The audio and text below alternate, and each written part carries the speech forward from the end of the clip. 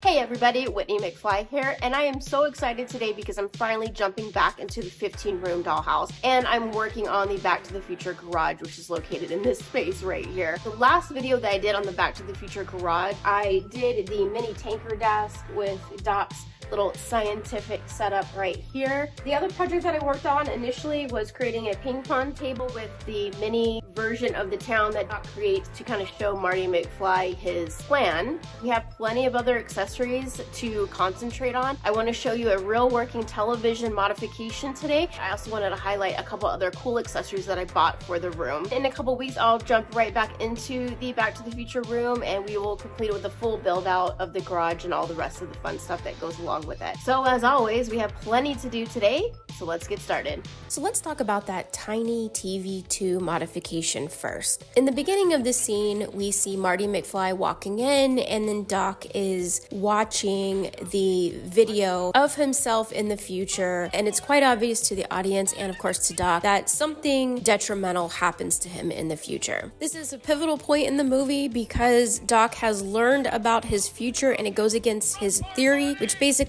just states the less you know, the better. So what I want to do is recreate that TV set that he's watching. Of course, the video camera we already have because it came with the Marty McFly action figure. So here's my little mini table. It is a fold down table, both sides fold down. It does have a drawer, the one in the movie doesn't, but I think that's going to be okay. Now let's go ahead and open the tiny TV2 box. I did get this online and I will put the link in the description below if you're interested in purchasing one. These are not very inexpensive. It was a little bit pricier, but it's just something that I've always wanted to have, a real television in the dollhouse. I did buy a couple different TVs. Ultimately, I went with this one because I can download an incredible amount of information to it, but specifically anything that I want. So in this case, I want to have the scene where Doc is actually talking to Marty on the video cam, just like we're seeing in the movie. So I was able to download that to this little TV. And what I really loved about it is that if I wanted to build out an entire TV box and actually set this inside of it, let's say, I could do that with this size. And of course, I'm using it in a 12 scale, but it can also be used in a 124 scale. It does come with a remote. This is a 3D printed television. It comes with already pre-programmed channels on it. So if you just pull it right out, it's actually already ready to go and charged. For me, one of the main modifications that I'm going to make is I'm going to have to remove the little legs, which hurt my soul to clip them off, but I needed to do that. And what I will do is, because they are the retro 50s style legs, I'm going to go ahead and bag those up and I will save them for another project where I may need them. So they'll probably be recycled into something else.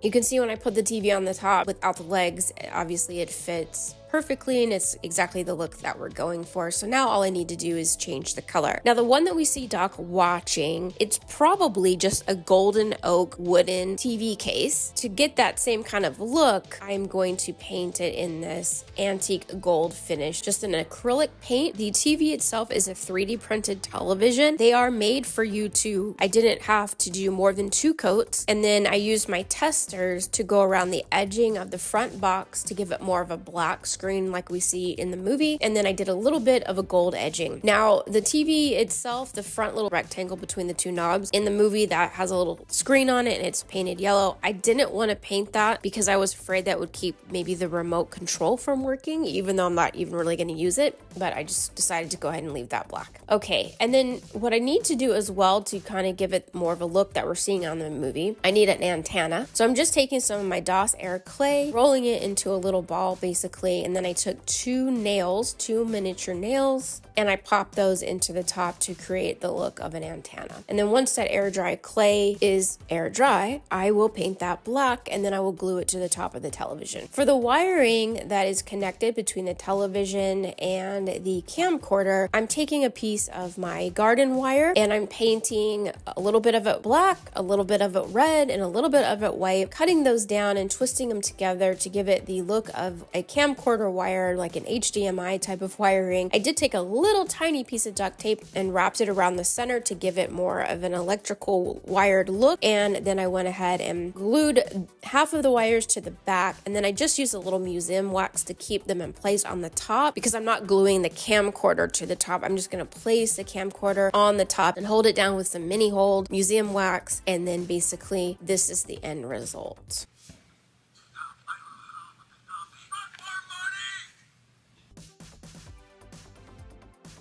Now, another really great accessory that I wanted to bring into the space is the bucket of paint cans and tarp that we see get lit up in flames. This will be a very easy modification. So what I'm going to do here is I have an actual paint bucket here, just a silver paint bucket. I think this is something that you can get at Hobby Lobby or even Michael's, brand new for maybe a couple dollars. And I need to first go ahead and age out this piece. And the way I'm going to do that very simply is by taking some of my antique copper acrylic paint and a little bit of metallic colored paint. And I'm going to use, of course, a little bit of cinnamon for the rust. If you followed me for some time, you know that my favorite way to create rust is by using cinnamon. And I always get my craft cinnamon, let's call it, from the dollar store. And the first thing I'll do to start it off is just take some of that antique copper and do some dry brushing on just the areas of the paint bucket that would wear in that way or get rust marks on it over time from sitting in the garage and being out in the elements and maybe being washed out with water but not actually being dried. And so of course the bottom of the bucket, the edging, all around any areas where there might be metal seams. And I'm going to go ahead and just dry that and just brush that right on and maybe smear it out a little bit with my fingers. That seems to be the best way to get the aged look, using your 5-finger tool.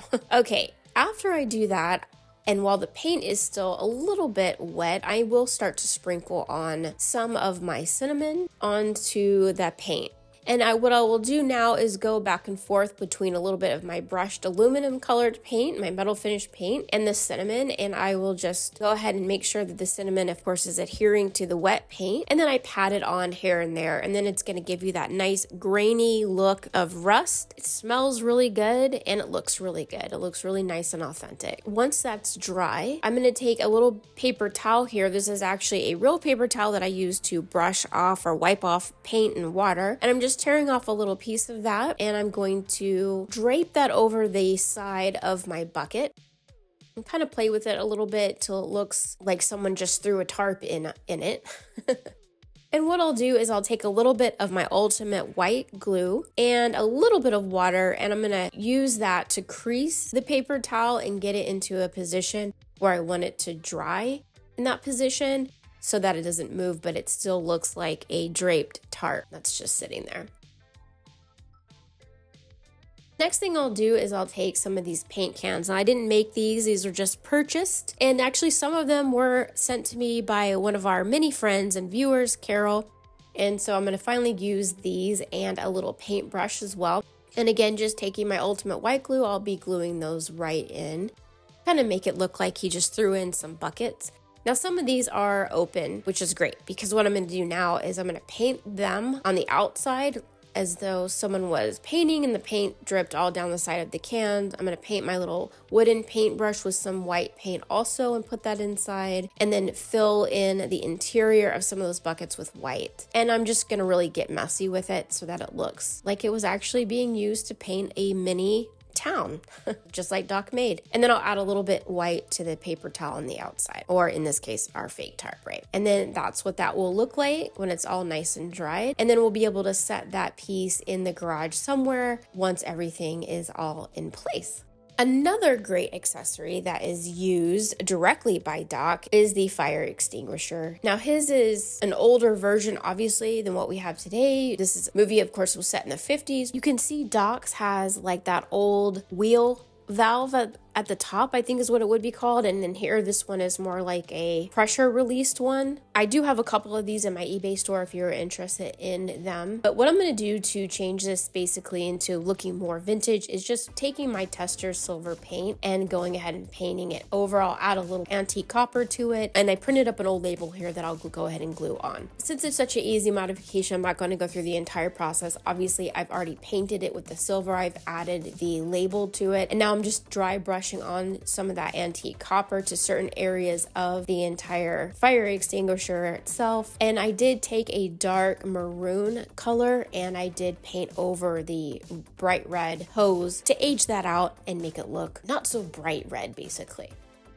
And then when it's all done, I did paint the bottom of it also. All right, and then voila, easy transformation, but perfect for the space that we're creating today. Okay, for the next accessory that I want to make is the Marlin that's up on the wall in the garage. Did you know that Back to the Future actually has a Marlin up on the wall?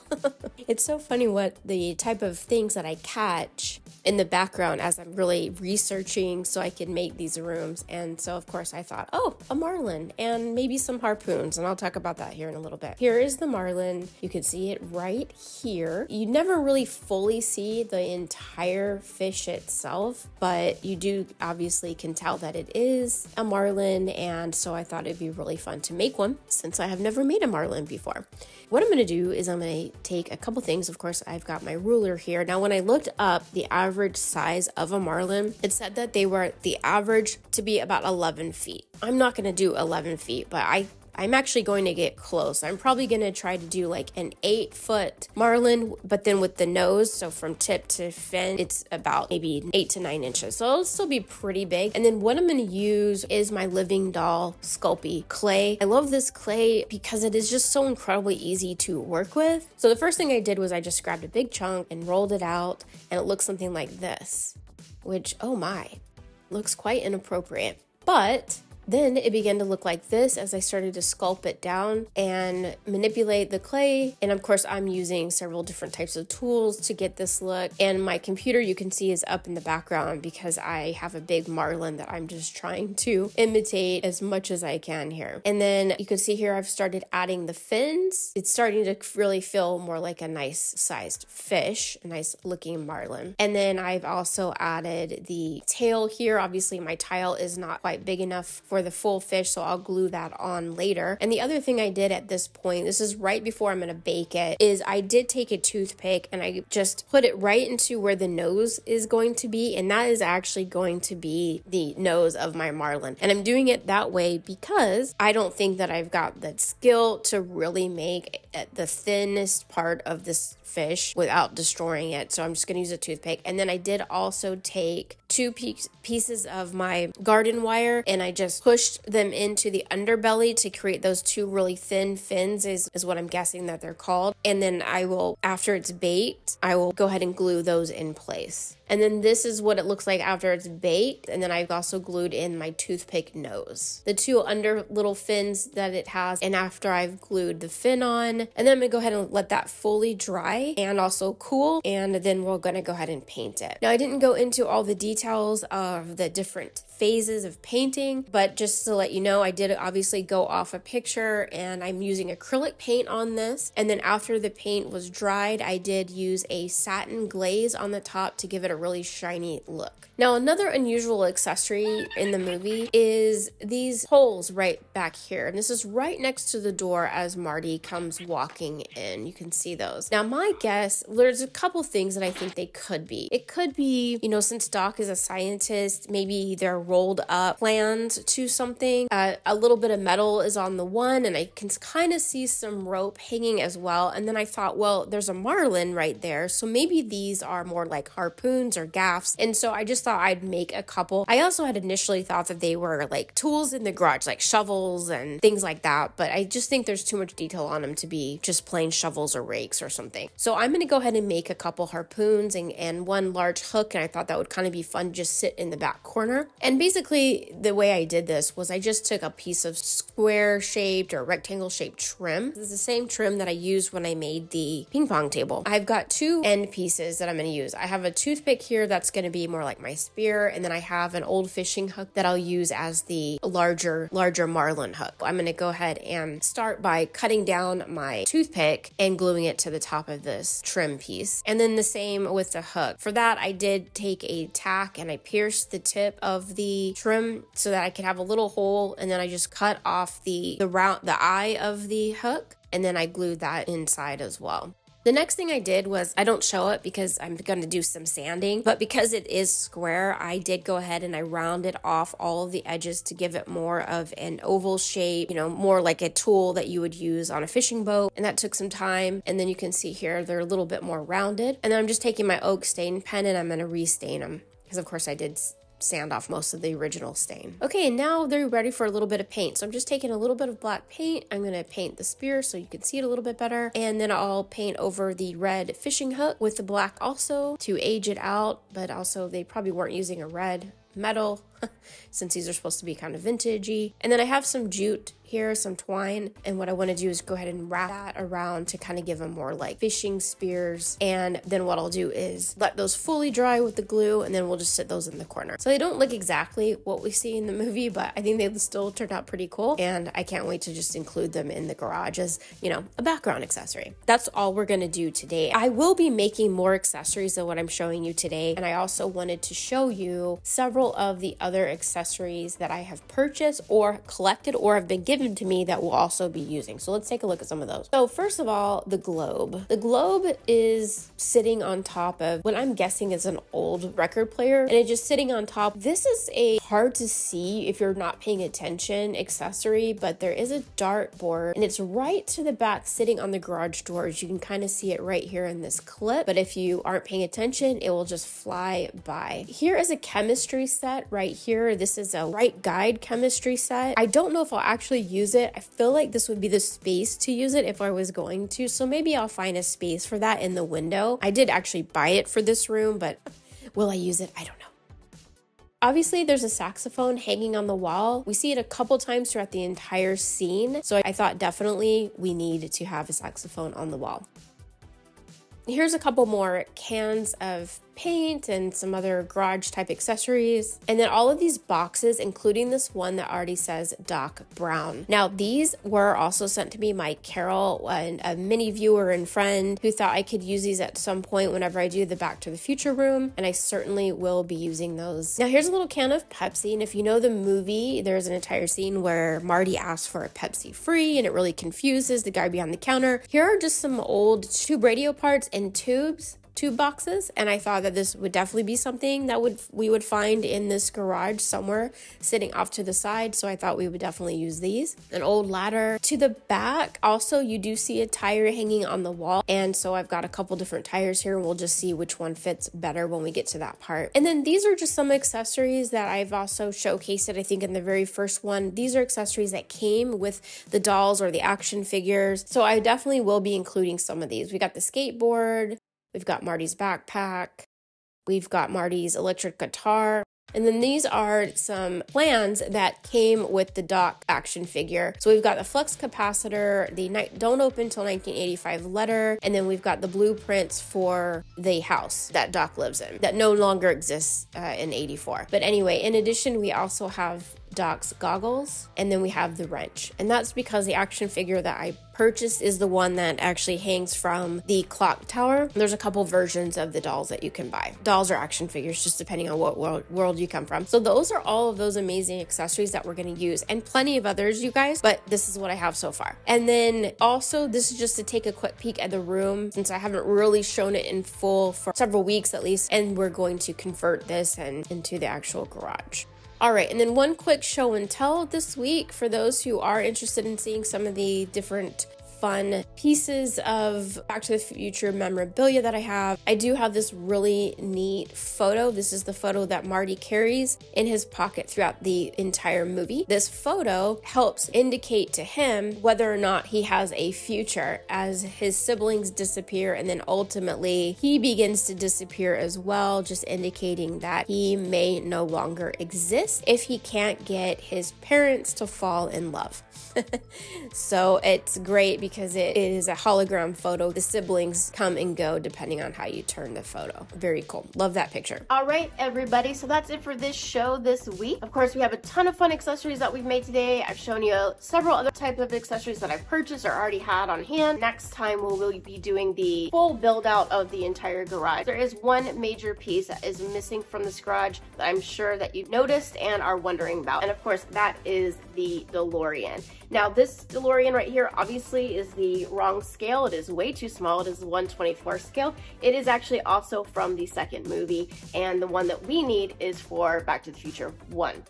The other fun thing about this particular vehicle is that it is signed by Christopher Lloyd, Doc Brown himself, and I did have the opportunity to meet him and get this signature. It's kind of a funny story, but we'll talk about that in the next video. So I hope that you enjoyed it this week. Subscribe, leave a comment, let me know what you think. Like the video, share the video. I really appreciate you guys being here. Hope you have a great rest of your weekend, and I'll see you next time.